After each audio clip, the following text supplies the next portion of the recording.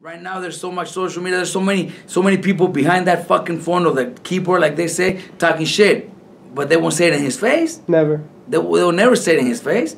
But you know, because of social media and all that, that's why Danny Garcia gets all that shit. But look, now he's fighting Keith Thurman. What can people say now? He's fighting the toughest fight out there, probably the best welterweight in the division. He's fighting him. If he wins that fight, and his next fight, he fights at his hometown. He wants to do it for his fans. He did it right before, yeah. If he wants to do it for and fights a fucking cherry picker guy, whatever, you know what I mean? People are gonna go back to criticize him. He already beat Keith Thurman. What does he have? So what do they want him to fight? Fucking Golovkin next?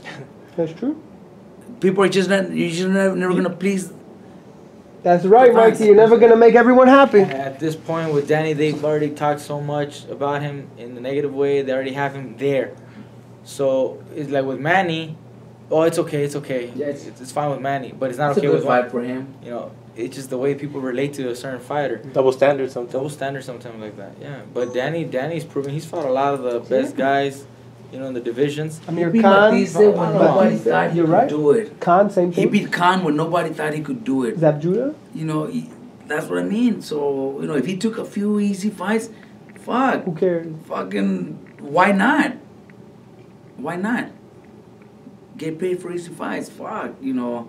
If I was in this, and you know, when I was fighting in boxing was like this, fuck, it would been a You'd still be fighting. Big awesome. His title defenses were all against my number one. Number one killers. Both my title defenses were against my number one contenders. Number one mandatory contenders. Well, that's your management, Robert. I don't know who was managing you. But they should have been smarter. Back then, it was more about, you know, the pride and fuck number one. Now people don't give a fuck. I just told you guys.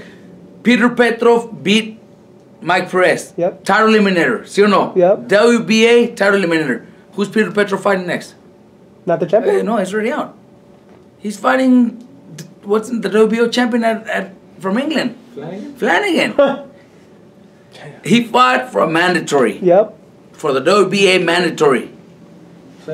And now he's fighting Flanagan for the title. So what does that tell you? That they don't give a fuck about mandatories anymore. They don't give a fuck about title eliminators anymore. They just do it to sell it and TV. Oh, title eliminator. But look, he won the title eliminator. He should be fighting for the WBA. Right. He's fighting the WBO champion now. He's taking the fight you wanted. He should be fighting. He should be in line for Crolla or Linares. Exactly. He's a mandatory. It shouldn't be that they're saying the winner has to fight you. No, the winner has to fight the one that did the title eliminator, which is Peter Petrov. But instead, the WBC wants to do the winner of my fight with the winner of that fight. Because WBC had Linares like champion in recess. Right. But the WBA already has their mandatory with Petrov. Yeah. They should be pushing that one. They should be pushing but they're allowing, maybe, unless they got a better deal to go fight Flanagan right away, you know. It's all business. It's business. It's business. But I'm saying, Robert, when you were champion and they gave you some easy fights in between, defend it 2-3 times, build more following, it's good business. Yes. That's why I don't fucking blame Danny Garcia for doing it. Why wouldn't it? Chavez did it in his career. Everybody does it, Robert. Chavez Sr. Most fighters do it today. Yeah, you know, everybody does it. So why can't he do it? Why can't Danny get away with it? It's just that he already got that reputation, and people are gonna fucking keep talking shit. You know, I'm telling you, if he beats Thurman and then he wants to get an easy fight, people are gonna go back to talking shit. He just beat Keith Thurman, guys. Come on, give him a break. That's true. Right? Yep. It's fucking harsh right now with all this. Like you said, it's social media. Social media is fucking brutal, man. They're crazy. Are you on social media?